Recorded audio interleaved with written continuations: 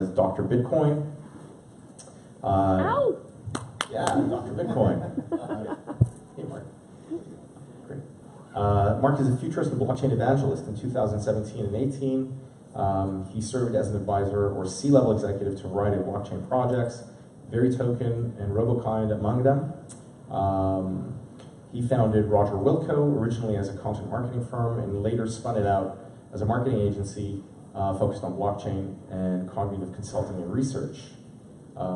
In mid-2016, he accepted a partnership at the newly created Dallas office for Barista Ventures, which remains a nexus for activity in the Dallas startup scene. Much of Mark's notoriety arises from past forays into new media, like founding Silicon Angel Media or serving as associate editor at Mashable. Fantastic. And also the creation of the world's first podcast hosting service. Fantastic. Let's all welcome Mark. Thank you.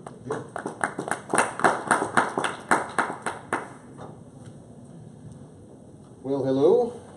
Glad to be here. I am going to talk a little bit about,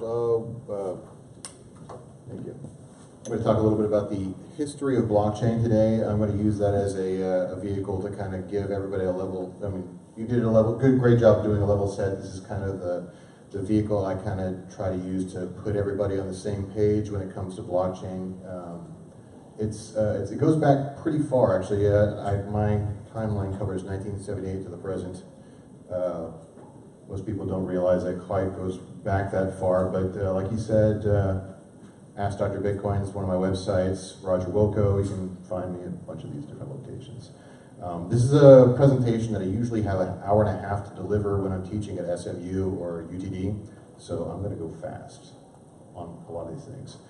For those of you that are blockchain fluent, some of this will give you a little bit of an idea of where my perspective comes from, because while it is just a protocol, it's a protocol that people are already getting very dogmatic about, and so there's a variety of philosophies within the world of blockchain.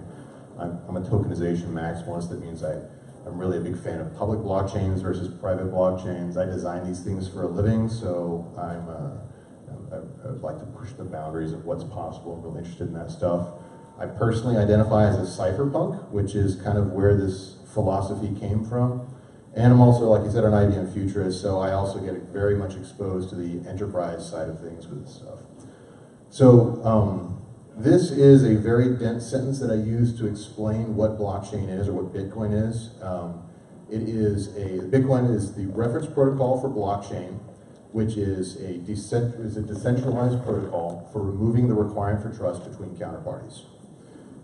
To unpack that a little bit, basically, if you can imagine a situation where trust is a vector of attack in any type of counterparty relationship, blockchain is a protocol for assisting in removing that vector of attack, for basically making it easier for people to do business.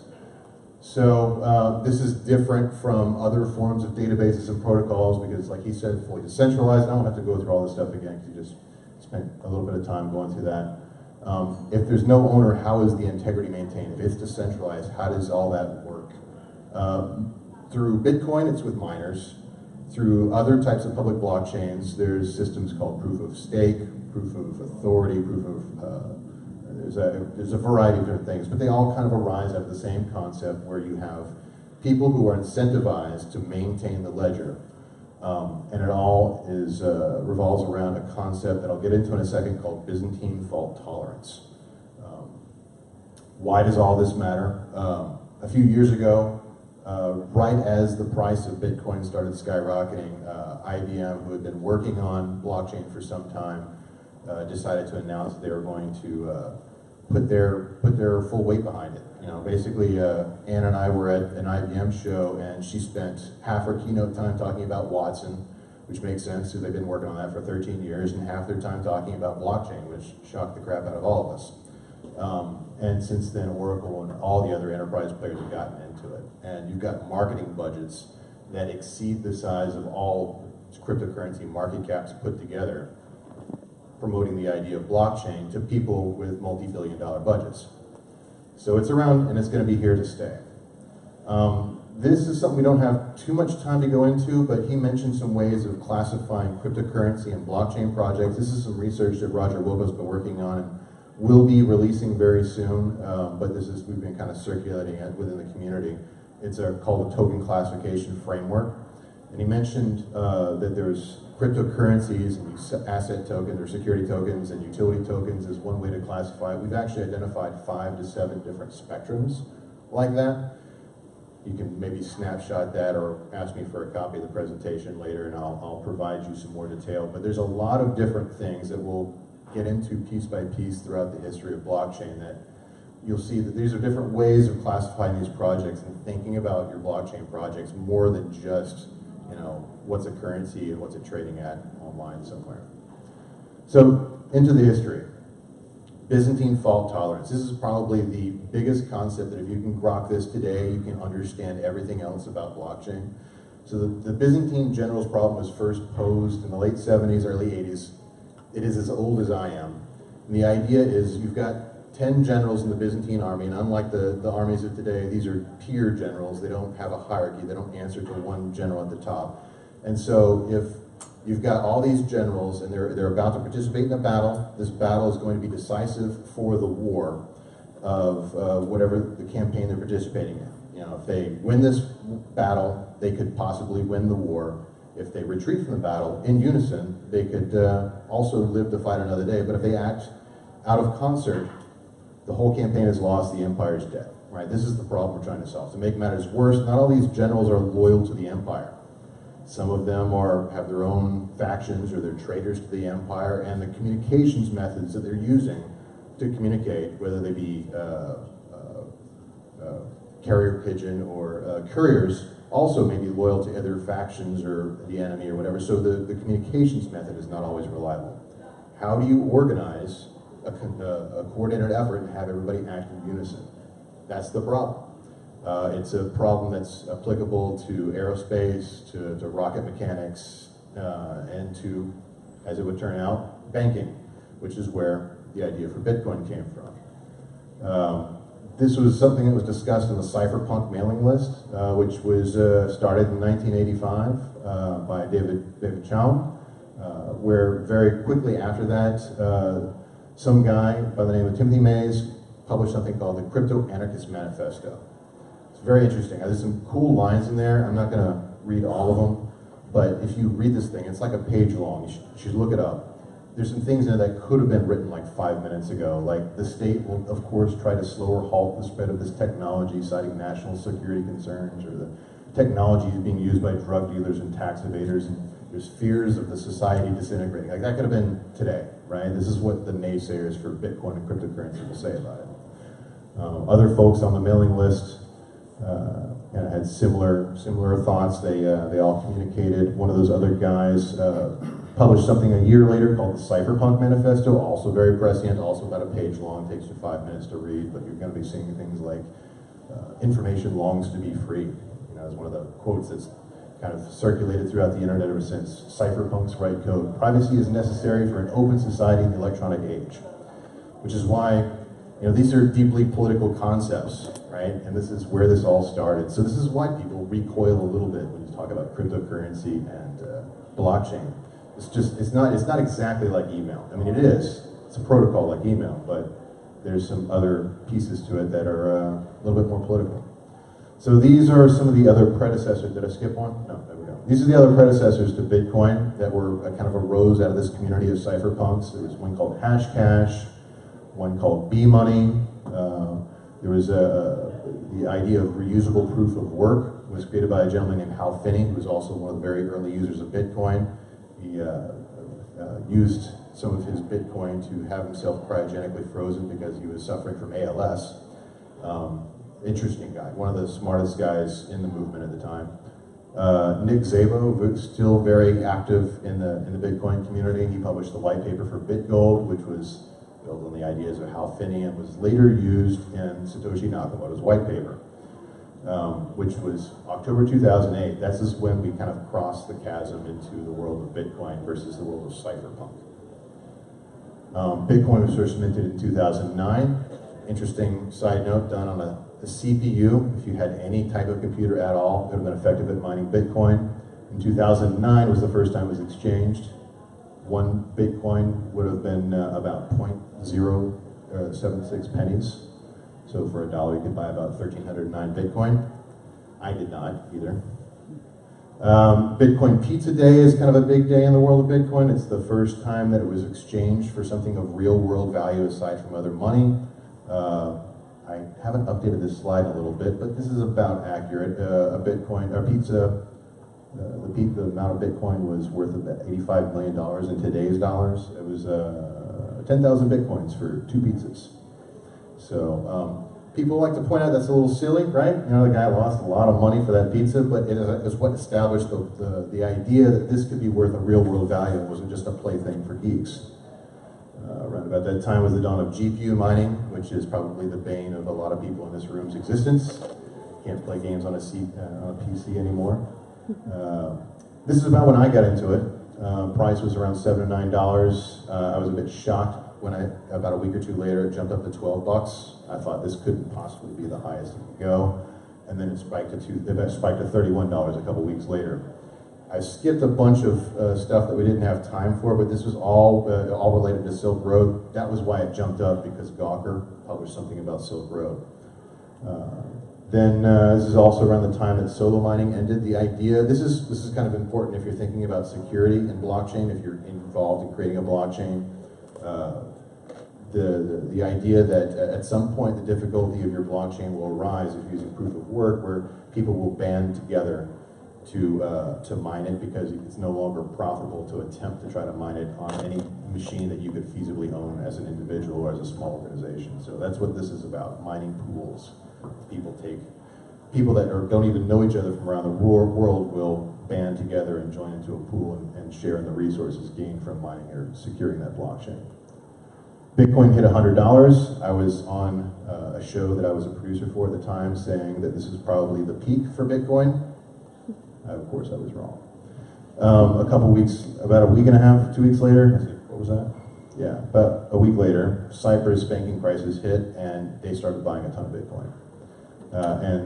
So many people got involved, and the network grew to the point where GPU mining was no longer profitable, and ASIC mining became the thing. So this is where you have to have specialized hardware that you can't just buy off the shelf at Fry's or Best Buy or someplace.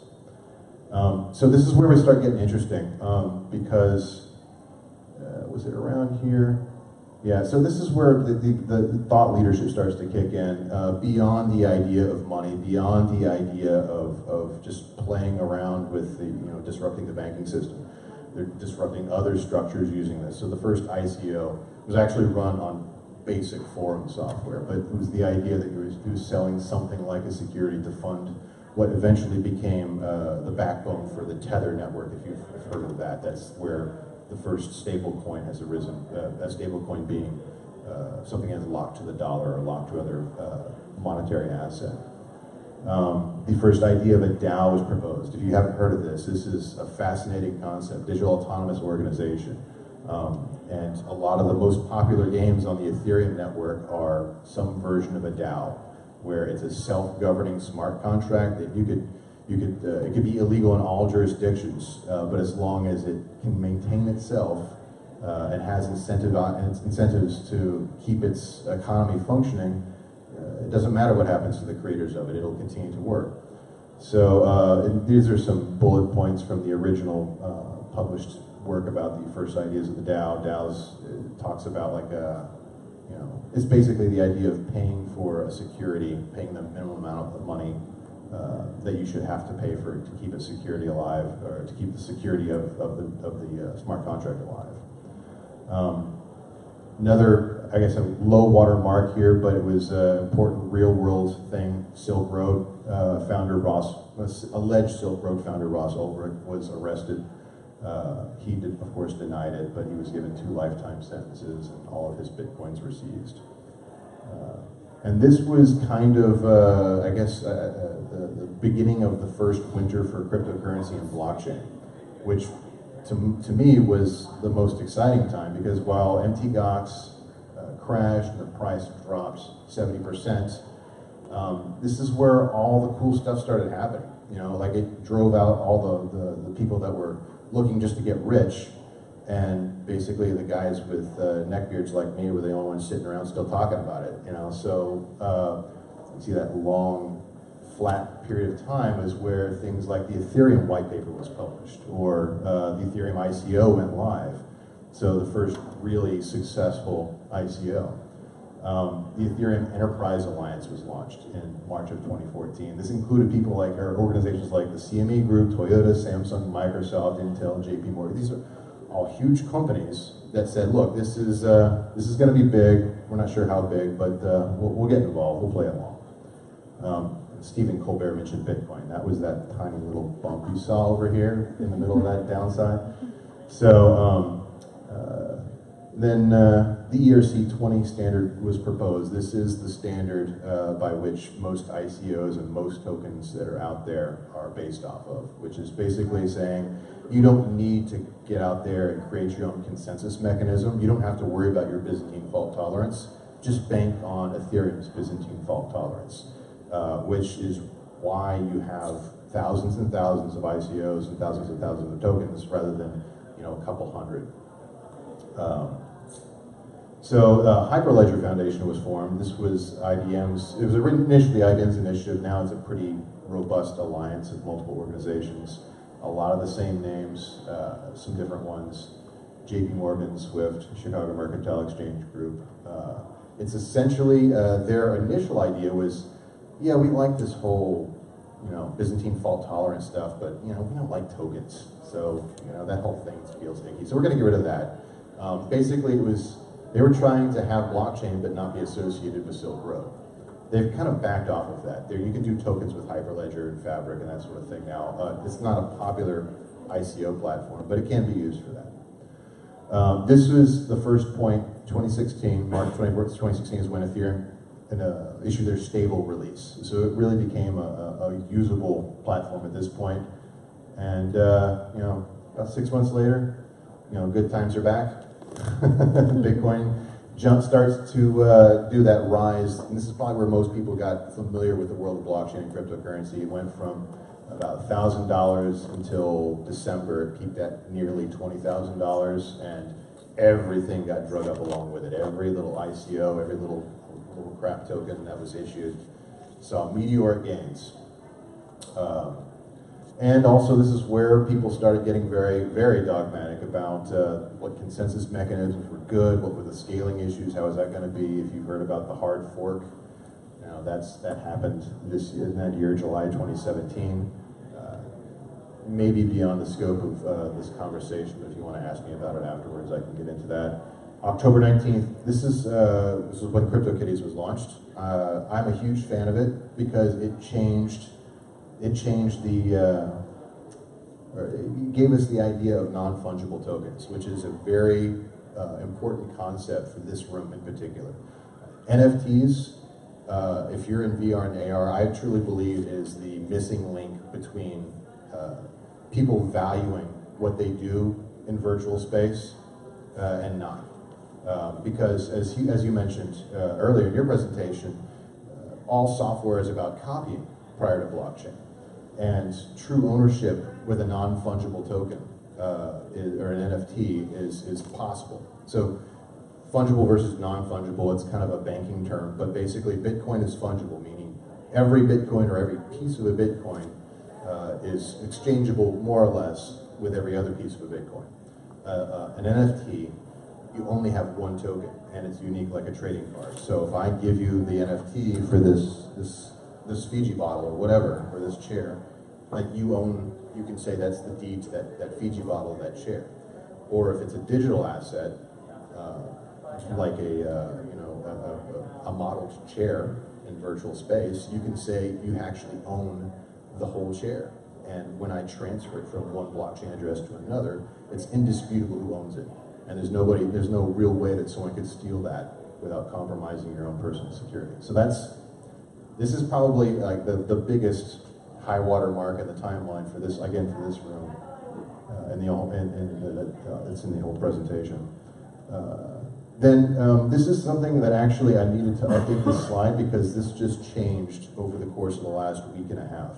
So the end of Bitcoin dominance for many years, well, not many years, for about a year, occurred on December 19th, 2017. That basically means there was more cryptocurrencies and tokens that existed that were not Bitcoin in terms of people's money being invested in them than there were.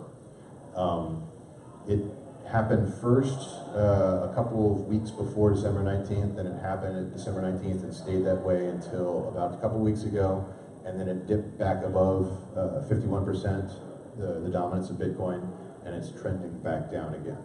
So what does that mean? What that means is not necessarily that people are investing or value is being created that isn't Bitcoin. What it is that more assets that aren't a virtual currency are being indexed on a blockchain and being made publicly transparent. That can be anything from shares of stock to cryptocurrency to CryptoKitties to deeds to a house. And once things are being indexed all the time. We don't necessarily know that they are until they're discovered or they're publicized. And that Bitcoin dominance is eventually going to trend down to 1% or 5% or some number of that, because there's so many things in this world. It's like how much it's like saying USD dominance, or if you track USD versus other currencies, yeah, maybe it's a huge share, but USD versus all real estate in the world and all trading cards or whatever, so that kind of gives you the idea of what that number is and what the significance is. So key learnings and my puppy tax. My puppy is named Token. Like I say, it's a long road from respectability, from a gleam, or to respectability from a gleam in the eyes of forum operators to one of the most disruptive technologies in the modern age. There's some parallels, I think, that could be probably drawn between the winters of crypto and what I heard yesterday was some of the VR winters. So I think that's you could probably ask me questions about that, and I can give you insights about what it felt like and how we returned to the public eye and what we had to do that. I think blockchain is the missing link between VR and mainstream adoption. I explained why that is. The stack that has given rise to NFTs is the pathway to this deeper meaning. And I think if you're gonna get into blockchain, the cultural history of Bitcoin and blockchain is important to get into, because it's not just informative and fun. It's also going to give you an understanding of why these opinionated and dogmatic frameworks were encoded into a protocol. It's a political, not necessarily in the negative sense that we think about in politics and people yelling at each other, but political in the sense that it encodes certain ideas about ownership and property into a means of communication. And that's it. So do we have time for questions? Are we over? A little bit of time? Okay. That's a quote from Satoshi. It's if you don't believe me or don't get it, I don't have time to try to convince you. So we've got a couple minutes for me to try to convince you. Any questions? Yes.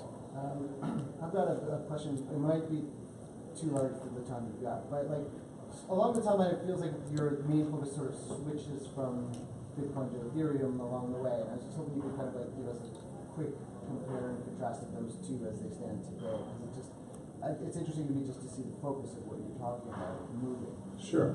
Well, I think for this room, and the reason why I spent a lot more time on Ethereum than Bitcoin is for this room, Ethereum is a more relevant technology. The main differentiator, and I have to go all the way back to the beginning to look at that token framework thing, is that Ethereum is what's called a Turing complete blockchain and Bitcoin is not. So to explain that in non-blockchain nerd terms is to say that Bitcoin is a ledger like a paper ledger, Ethereum is a ledger like an Excel sheet. So you can put computations and programs into it and it will self-execute like smart contracts. Bitcoin has limited usability to folks that are trying to really develop applications on the blockchain. They have to use something called layer 2 solutions, which means kind of making a whole ton of technology stack decisions that's all built into Ethereum. Good question, though. Thank you. Anything else? I got another. Sure. Can you comment on Ripple a little bit? Is that something that you, in your purview, that? Yeah. Yeah, it was one of the many things I had to cut out of this. But Mostly it's a security with very limited utility.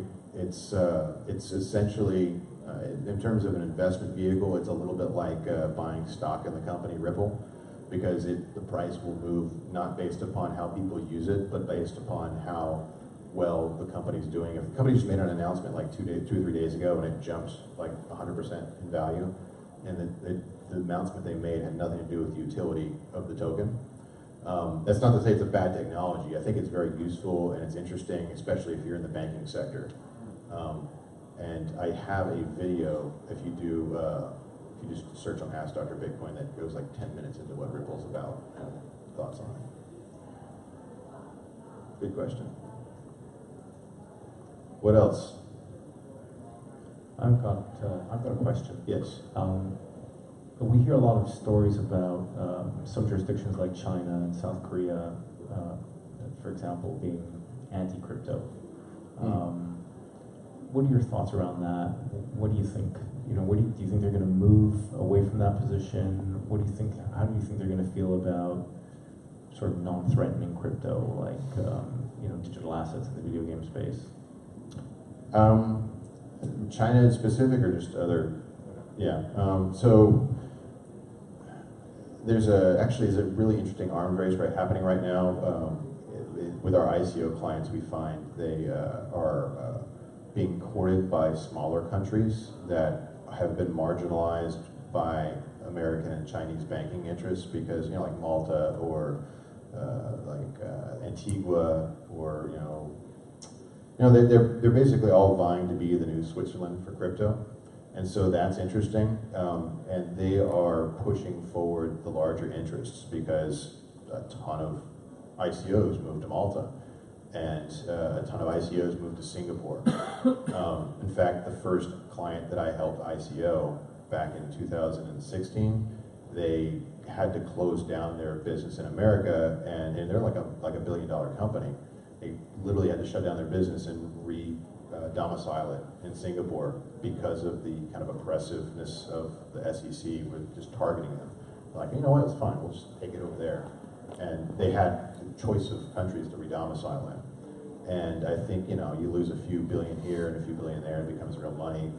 America and China go like, wait, maybe we shouldn't be doing that. So China, maybe not as much, because they've got other ways to restrict migration of capital, unlike in US is a little bit more open about it, but this was built to circumvent those types of capital controls, so maybe not. Great question. Anything else? Well, great. I appreciate you guys letting me talk to you guys. It's been a lot of fun.